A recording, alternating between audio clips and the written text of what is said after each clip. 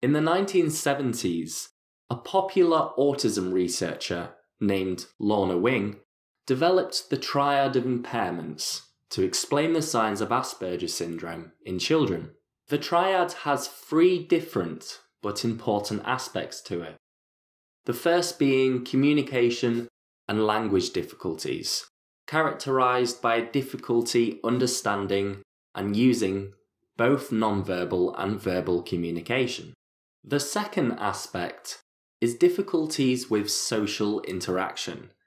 This means that they find it extremely hard to understand social behaviour, and this can impact their ability to make friends, develop relationships, and develop healthy relationships with their co-workers.